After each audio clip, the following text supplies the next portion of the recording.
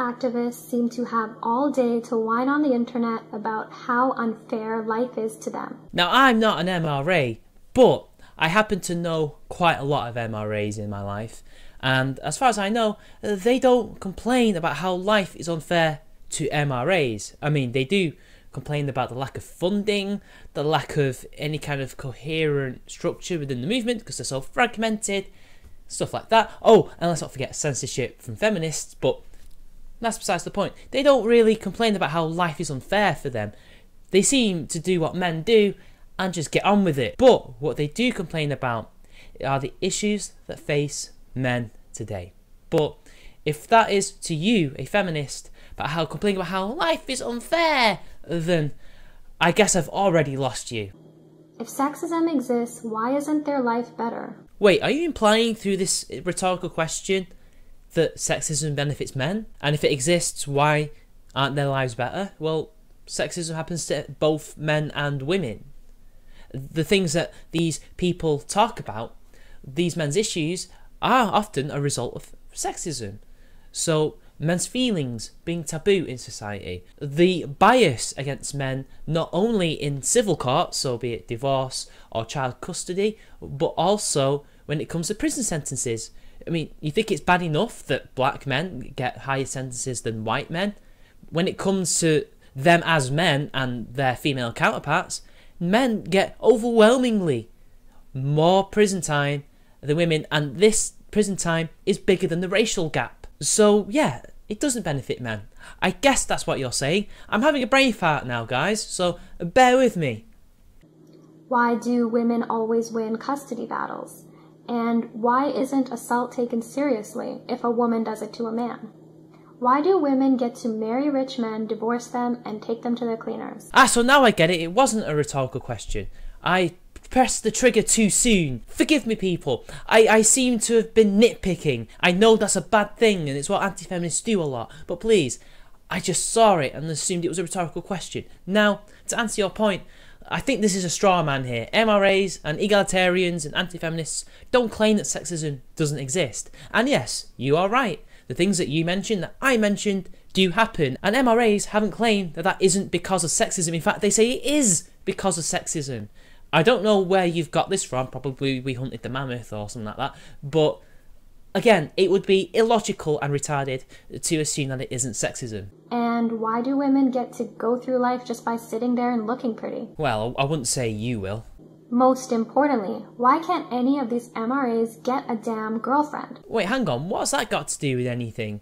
That seems like you're conflating the MRAs with MGTOW. And even then, MGTOWs can have girlfriends. I think you'll find that quite a few MRAs are happily married. Tom Golden, I think he's an MRA. I know he's a male psychologist. Paul Elam is married. Dean Esme, even though he doesn't use the label anymore, when he was an MRA, I think he is married. I know that Karen Strawn and Alison Tiemann are married. I actually met Alison Tiemann and her husband. So I know those are women, but I have mentioned male people who are married. How is this a point? Is it just ponage? I hope it's just ponage. I mean, I don't mind. Why are women so difficult and bitchy? Why are the nice guys always stuck in the friend zone? Well, women are bitchy because they have emotions like everybody else. That's not anything to do with sexism. I don't know about you. I know these are probably rhetorical questions, but then again, you've been totally stone-faced serious throughout this video, so I don't know. And as for the nice guys, well, they always win out in the end. The bad guys never settle down and get the girl. It's always the nice guys. It's true. Just ask Unknown Archive. He was a bad guy. These kind of arguments actually remind me of something I noticed a Facebook friend mention on her timeline recently. Oh, I see you again conflating arguments with what MRAs say, because apart from the legal things that you mentioned, things like nice guys and not getting girlfriends and things like that, they're not MRA talking points.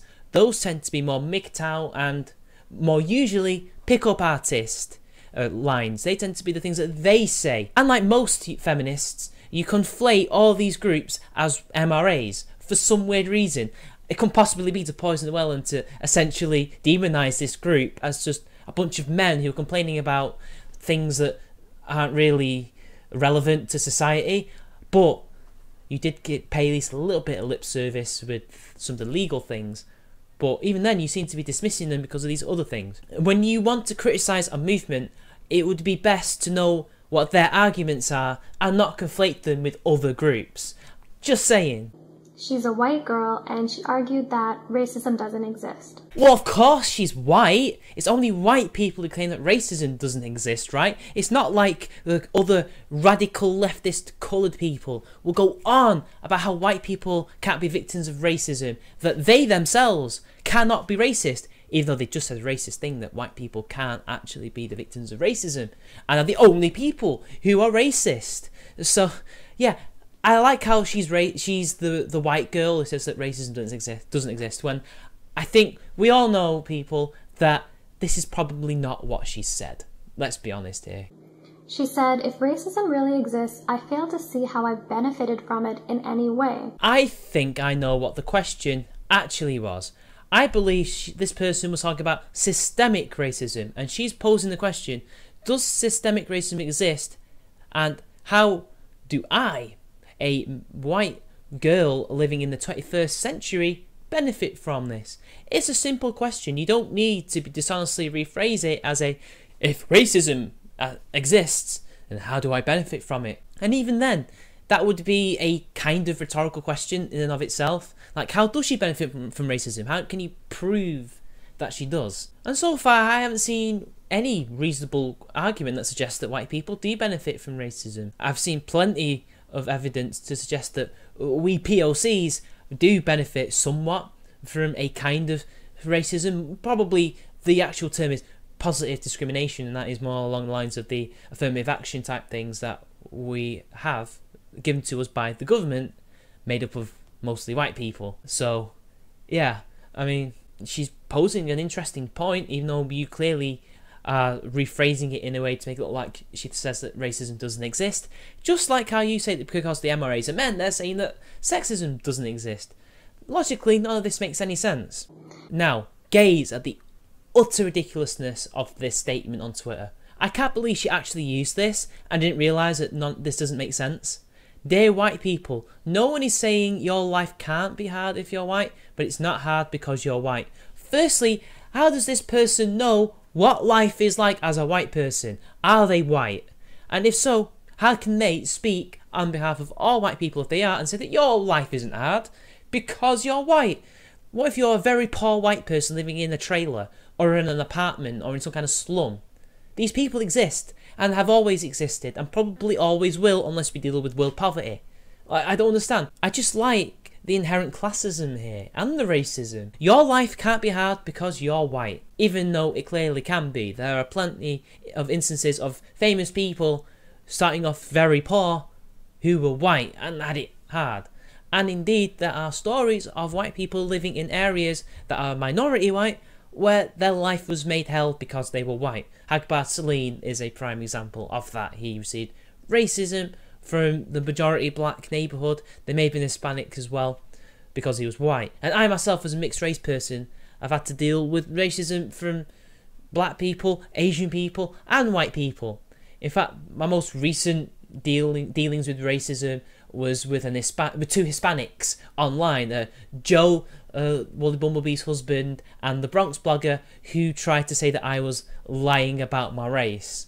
So, yeah. Anyway, let's carry on. I could go on. She was mentioning the time that she was applying to colleges and how she would have loved to click anything but white on that application box. Just like I'm sure that many MRAs hate that their life is so challenging as a straight white male. Am I right? Life can be hard for anybody, regardless of race or gender, my love. It can be hard for anybody. Usually it's harder for those who are poor or not rich. And for those people, they have to deal with a lot of problems in life. And that can be anybody. They can be black, white, whatever. Doesn't matter. And I just like how you completely dismiss the issues of men, but you phrase it like straight white men, even though MRAs are dealing with all men's issues. And that white girl, I don't blame her, because you seem to be omitting some information, because as we've seen on university campuses, as we've seen in university policy, they would rather due to quotas and to basically fulfill this diversity bullshit that they have adhered to. Even though maybe this white person is better qualified to be a student at Harvard or Yale or Oxford or Cambridge, but they can't have them because of a quota or diversity. So yeah, racism. And also, let's not forget that it's quite clear that being white isn't really all that on campus, is it? Especially when we have radical leftist groups like feminism, we have Antifa, we've got social justice warriors who demonise white people on a regular basis, usually straight white men, but increasingly white gay men and also straight white women, because they are anti-white, because they see white people as the problem. No wonder she felt that way, even though as a white woman she's further up the progressive stack than a white man would be. So yeah, I don't blame her. Of course, I didn't say anything to her because I tend to leave people alone on their Facebook pages and just let them post whatever kind of stupid crap that they want without calling them out publicly on it. That's fine by me. I don't care. You do you. I tend to do the same thing sometimes, unless it's really egregious. I have a lot of friends who post pictures of steaks and burgers, and as a vegetarian who knows how these animals suffer, of course it bothers me, but I just say nothing because if I say something, then I look like I like how she censors it. I wonder what she said. Did she say cunt, idiot, bastard? Who knows? I wish I knew. But she's right. She would be a bit of a cunt or whatever she said if she did that. And I just don't think it's good to call people out on their own social media pages like it's their page and they can post whatever they want. And it just makes them really defensive, so whatever. You know, if you weren't so dismissive of people's issues and weren't such a sexist and a racist, I would like you to be my friend, because you seem like the feminist I would like to hang out with, because you'd rather us all just get along and not bother with that shit socially and like save the debate for another time. You don't seem all that bad. But anyways, what I wanted to say to her, and this applies to MRAs as well, is that racism or anyism isn't here to benefit you. Well, firstly, your friend asked, how does racism benefit her? She's not saying it should benefit her. She's not saying she wants it to. And MRAs are also the same. They don't want it to benefit anybody. They want it to be eradicated so that we live in an equal society, right? Isn't that what feminists want, apparently? The way that our culture eats meat and abuses animals doesn't benefit humans. Yes, it does, actually. It keeps us clothed, keeps us fed, it gives us fuel, gives us all sorts of resources that we require. But what's your solution to that? Because if we were to become vegans and vegetarians, we'd have a whole host of billions of animals that were not meant to survive in the wild. They're domesticated. They rely on humans to survive. So what are we going to do? Are we going to let them out into the wild and cause ecological havoc and may potentially go extinct because they don't know how to run away from predators or things like that? They may have some instincts, but they don't really know how to survive in the wild. Do we cull them? Do we kill them? PETA already kills thousands of animals a year because they just simply can't afford to look after some of them. So what's your solution? I understand that especially cows do impact on us with some negative things. So for example, global warming, and red meat isn't good if you have too much of it, but you can say that about any kind of food if you have too much of it.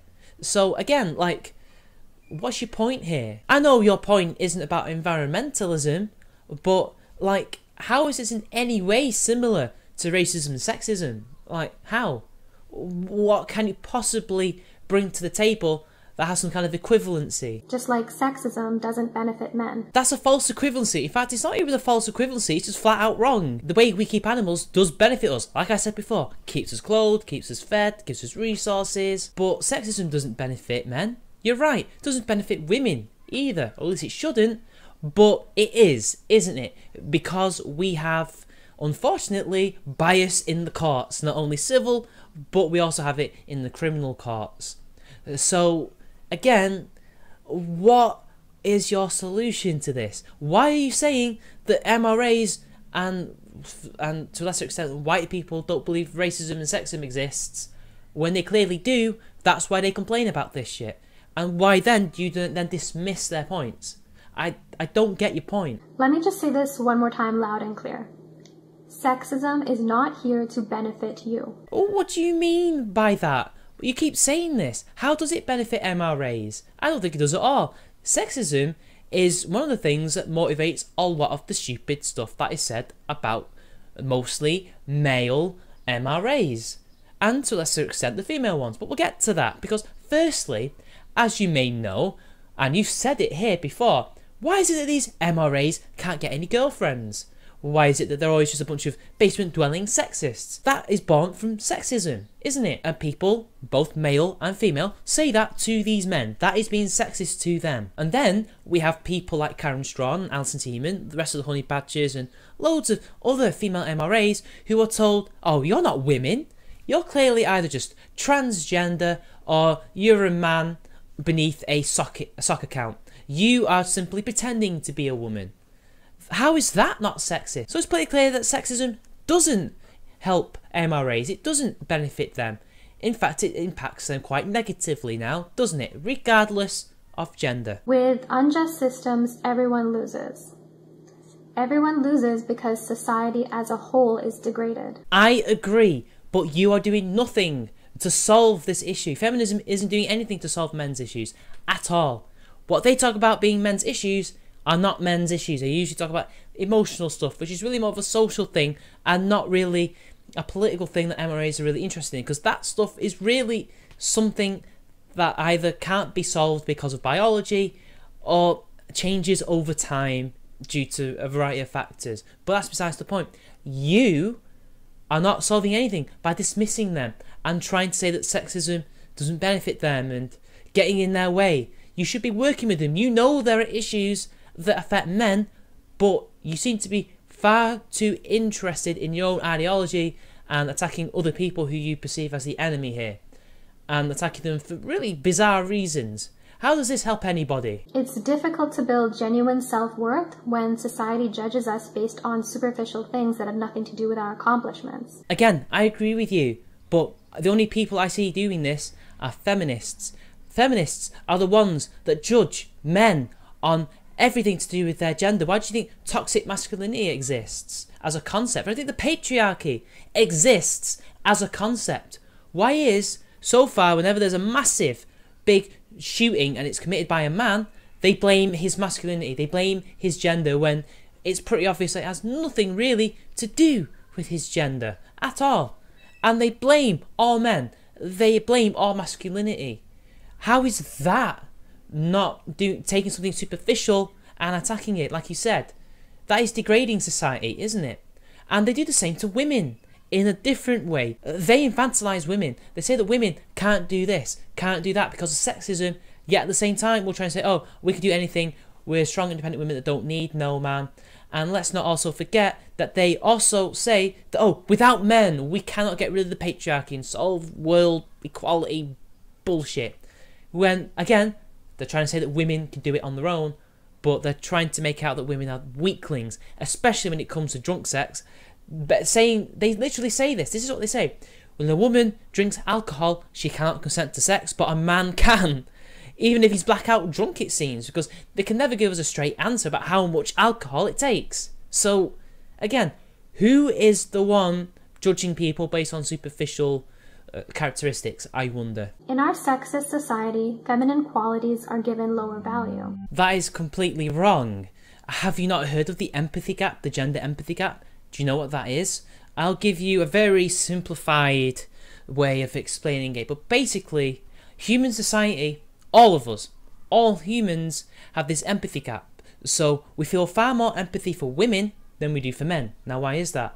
Well, if you follow the teachings of science or evolution and evolutionary psychology, women are the most, at least in hunter-gatherer societies, less so now, but there's still hangovers from our evolution. Women are the most important people.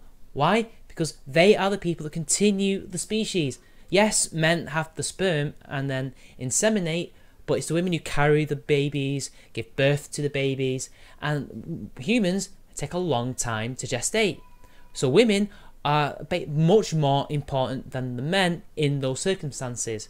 You only need one man to keep that tribe going, because then there'll be baby boys growing up who'll then grow up and have sex with other females, and the tribe will go on. Men are disposable. That's why men went to hunt, and maybe the older men and the boys would stay back and look after the women who were socialising and picking berries or something, because women are too risky to send out on hunting expeditions because they could die, and if they all die, your tribe is dead. That is the empathy gap, and that is why men's issues and feelings are not taken so seriously. They are taboo because we have this empathy gap. Who knows, in hundreds of thousands of years of evolution, this might go away, but we still have this inherent thing. So women's femininity, women's issues are taken very seriously. People much prefer that, especially these days. Why is it that women get away with crimes on a more regular basis than men?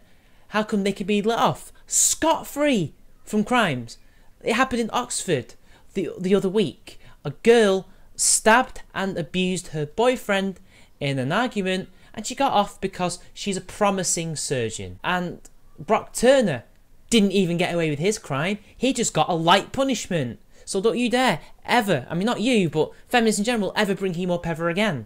When those things happen, women get less prison time. In fact, there's even a move to try and get women never going to prison at all because sexism. Women are far more likely to be empathised and sympathised to in the courts. They are far more likely to get sympathy from that, even when they're accomplices in murders, like with the Ian Brady case, the Moors murder. But never mind, you won't understand that.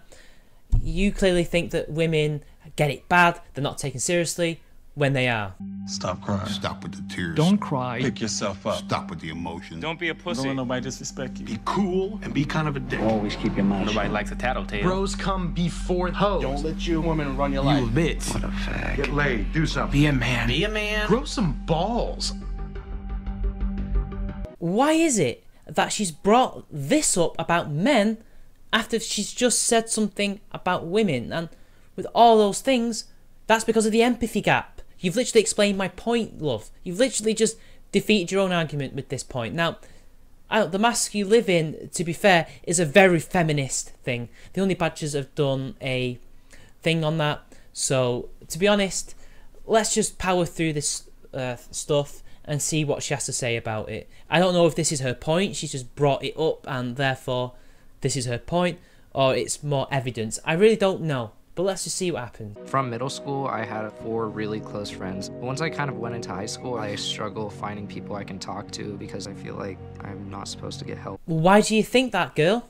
Why do you think that? You've obviously used this for a reason. Are you trying to say that both men and women aren't taken seriously, even though it's quite clear that girls get all the help they need? They have all the domestic violence shelters you could possibly imagine, rape hotlines. In fact, a lot of psychology is heavily geared towards them. For example, when we tried to get people to open up and express their feelings, what people are taught is how to get women to. So when you try to do that to men, they don't open up because psychologically that's not what they're like, because we're actually different, right? And let's not forget that the way we teach about rape is that it's penetration only, even though it isn't. Forced envelopment is actually a thing, but by law, it isn't. And feminists are constantly trying to stop that from becoming law so that women can't be accused of raping men. And you say feminine qualities aren't taken seriously. How come they're being considered such angels? Why do you say on every single advert that has to do with something domestic that the men are just fat slobs who can't do anything, as the women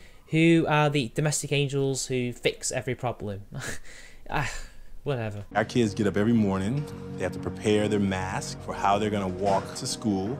A lot of our students don't know how to take the mask off. Yeah, because you see, your feelings are taboo, made by all of society. Your purpose as a man, due to our evolutionary development, is to protect and to provide. And nobody's going to protect and provide for you. You have to do it for yourself. Do you not see the point here? The empathy gap, gender roles. We have a situation now where men and women are having a crisis of identity. On the one hand, women's roles could never be more fluid. They can be the provider, they can be the protector if they want to be, or they don't have to be either. Men are still to this day trapped in the provider-protector role, when originally the idea of emancipating women is meant to emancipate everybody. Well, the problem is, as Warren Farrell discovered, If you only emancipate women, you don't emancipate men because they haven't been emancipated. Their issues haven't been solved. Do you not see the reasons why this is happening? Those people in these documentaries that you are showing don't get that. Boys and young men learn early on that being a so-called real man means you have to take on this tough guys. In other words, you have to show the world only certain parts of yourself that the dominant culture has defined as manly. No, the reason why men have to put on the tough guys is because if they don't, and they open up with their feelings, people will ostracize them because their feelings aren't taken as seriously, because they can't be afforded that luxury that women get, because their job is to protect and provide because of evolution. If I have to repeat myself, I bloody damn will. It really has nothing to do with being a real man. Yes, a real man is somebody who is able to raise themselves above their problems and issues. Personally, I mean, there's not much they can do with societal issues, really, but the tough guys thing is really just a coping mechanism. It's got nothing to do with being a real man. We don't have much of a choice but to do that because we won't be taken seriously. We'll be ostracized. Shows is that an awful lot of boys and men are inflicting an incredible level of pain and suffering, both on themselves and on others. And women do the exact same thing. What's your point? Calling attention to the way that masculinity is connected to these problems is not anti-male. It's just being honest about what's going on in boys and men's lives. It is when you blame the entire problem on men and masculinity. Like, that's the reason why this happens. When you gender these issues, because women abuse people, women abuse themselves, women will commit suicide or murder.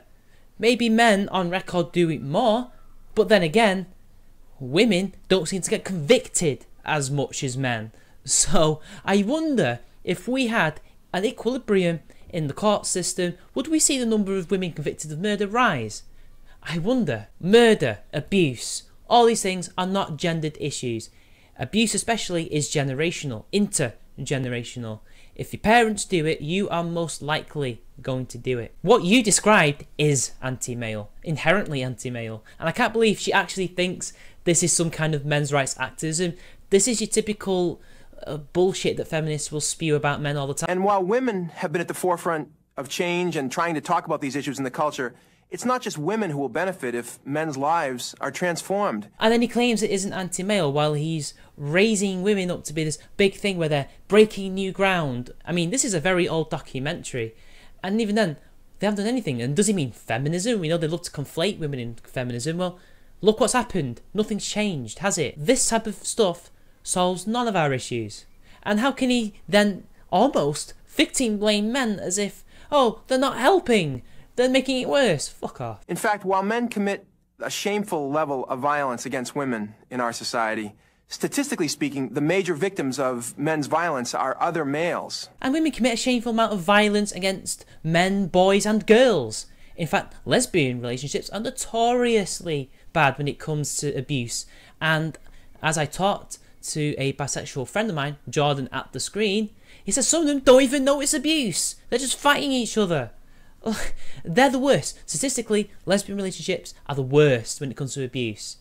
Women kill more kids than men do because they're the ones that are with them all the time, and for whatever reason, maybe it's psychological issues or accidental, who knows, these women kill kids. And they also kill their partners at about equal the rate of men. Yes, statistically, men are more violent, but I wonder how that would look if we actually tried on convicted women as much as we did men.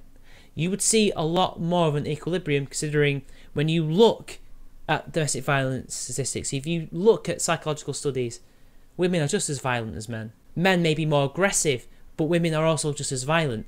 It's just interesting, isn't it? Again, he's blaming these men's masculinity. He's blaming men for these issues. It is anti-male. He's using the statistics in a dishonest way to paint the picture that it's men who are the issue, when we know it isn't. By always being told that they aren't allowed to have emotions because that's girly and anything girly is bad, men are more likely to suffer from mental health issues in silence. That is a correlation that does not equal causation. And by the way, women don't like it when they're referred to as men or manly. That's a boy thing to do. That's a manly thing to do. You're so bullish or dykish. That's something more masculine. Women don't like that either. Do they get psychological issues from that? Just saying. They're more likely to lash out in violent acts of aggression, and they're more likely to commit suicide. Now, why do those men commit mass murder? Is it because they're not getting the resources required to help them? Is it because that their issues aren't taken seriously? And as for suicide, is it not the same thing? Their issues aren't taken seriously. They can't get the help that they actually need. We're incapable of giving them the help they need. Just wondering, maybe it's that and nothing to do with saying that's girly. Just wondering. A society that devalues women is harmful to everybody. How? Why? How? How does that make any sense? How is a society that's harmful to women harmful to everybody? That just means that it's harmful to women. Men aren't going to be affected by that. Oh, but of course, you know, if we emancipate women, the men will be automatically emancipated. Just like the sand feminists, when they say if we emancipate Muslim women, we'll emancipate the men. I mean, they can keep their bullshit barbarian religion from the Iron Age, and let's not forget that we'll be sorting out all the women's issues but none of the men's issues, so the women will basically have a nice fluid system in which to go between different roles and do this and do that, while men will be stuck in the same old shit they've been stuck in for the last 1400 years. Yeah, that's what we need, isn't it? Ignore the men's issues, solve the female issues, and automatically, like magic, like Merlin and his wand, everything will be fixed. I love your logic, girl, your logic well. Sexism hurts men too. And this also affects male relationships with women. I can't believe you are lecturing MRAs and egalitarians on this. Of course they know sexism affects men too, because that's why they're complaining. That's why they're MRAs, you moron, you idiot. Do you not see that all you're doing is arguing against a straw man, a straw MRA, a person who you know doesn't exist or you think exists because you've been told this person exists, that thinks sexism doesn't exist, yet they're a men's rights activist. You're arguing against a straw man. This is just made of straw. Where are the crows? Look at John Gomeshi, Mike Cernovich, Rush V. John Gomeshi is an innocent man who was the victim of a false rape accusation, a smear campaign. Mike Cernovich himself was the victim of an attempted doxing that really was trying to remove him. Hell, he could even have been killed. He reckoned that it was really to try and kill him, although the doxing was the thing that was admitted. I don't know about the potential murder. I don't think there's anything in that. But he himself has been the victim of smearing campaigns. And he's also a happily married man in an interracial relationship. It's there on Twitter. So, again, like, why are you bringing him up? And yeah, Roosh is a douche. So, he's not an MRA. Neither is John Gomeshi. Neither is Mike Cernovich. What is your point here? Can't you actually bring up an MRA or bring up something that's relevant to the conversation here? And anyone who has made a career out of being a chauvinist. John Gomeshi wasn't a chauvinist. How is being interested in being a dominant in BDSM a chauvinist? That just means he's a dominant, sexually dominant. He can't help being the way that he is. And how did he make a career out of it? The man was as progressive as they come until very recently. What? That is a lie. Mike Cernovich as well is not a chauvinist. Why would he be happily married and have kids? Bruce V is the only person you have an argument for. But again, what has this got to do with men's rights activists? As far as I know, I believe that John and Roosh still live with their mamas. And none of these men have had successful marriages. What did I say about sexism influencing that type of comment? Nobody looks at MRAs and thinks, oh wow, their relationship is so goals. None of them are fucking MRAs! John Gomeshi was a TV presenter who got accused falsely of rape, and Rushvi is a pickup artist. He hates MRAs. He's written negatively about them. He's talked to Karen Strawman, but he's not an MRA. He thinks it's weak, a sign of weakness. How can you not know this? Oh wait, you just read the feminist propaganda in the mainstream media and outlets like We Hunted the Mammoth, Everyday Feminism, rest in pieces by the way, and Jezebel. I reckon that's what you read, and you've come up with this bullshit that you all spew, people like you. Also, it shows how little you actually know about non-MRAs and MRAs. Like I said before, even though Cernovich isn't an MRA, and it's interesting that you didn't say his name because he is happily married. Paul Elam is happily married, and a few other people from A Voice of Men are happily married. Karen Strawn and Alison Tiemann are happily married. These people have wonderful relationships. Also, interestingly enough, John Gomeshi, as far as I know, he had relationships with disgusting, horrible women, but he was never married. And that says more about the women than it does about him. And John Ghimeshi, he's a pickup artist. Why would he be married? Although he has since talked about wanting to marry because he's getting older and he wants to settle down, maybe have children because he can't keep it up. He's getting old. But none of those were married. So it shows how little you actually know about what you're talking about. You have no clue. And this is because they have trouble forming these relationships. Oh, I didn't know you were such an expert on male psychology and how men can get relationships and how these particular individuals can get stable relationships. Yeah, it's not like John Ghimeshi thought he was in stable relationships that ended amicably, or if they didn't, at least what's done was done. You know, maybe the blame didn't lie solely on him. You know what I mean? By blaming all men and masculinity. They struggle to relate to women. They see dating as a battleground where only one person can win by being dominant, making the other person submit or whatever. Those are not MRA talking points. Those are pickup artist talking points, you dumb bitch. It just isn't how it works. Oh yeah, please do explain to me how relationships work, miss. I know everything. I just want MRAs to know that you're not making your life any better. And you're hurting yourself more than you're hurting anyone else. Well, firstly, you ought to actually talk to actual MRAs like Warren Farrell, like Erin Pizzi, Bane666AU, Jordan at the Screen, Paul Elam, the Honey Badgers, all those people, and not talk to Strawman, who people who are feminists have claimed are MRAs, and this is what their talking points are, or pickup artists and MGTOWs. Now, there is overlap between MGTOWs and MRAs, but on the whole, most MGTOWs are not MRAs and neither are pickup artists. At least talk to actual MRAs rather than bring up talking points that aren't MRA talking points and are instead other things in the manosphere. Maybe then we'll get somewhere. Maybe then your lecturing will be responded to with the actual intellectual drubbing it needs, because I'm not an MRA and I'm not the best when it comes to this shit, but I thought I would, you know, insert myself because I like talking about men's issues. So yeah, next time try having the balls to actually find the real MRA and lecture them. I dare you. As a society, we just need to stop judging people based on superficial things and treat people like human beings. Well, first try practicing what you preach, bitch. The cheek of this woman. Like, this is what MRAs and egalitarians actually fight for. This is the issues that they're trying to address, but apparently they don't. Apparently these straw MRAs are more interested in stuff like friend zones and shit, even though that's pickup artist bullshit. Ugh. Anyway, that's the end of the video. I could do the shtick, but you won't know the shtick. Links are all in the down below in the stuff.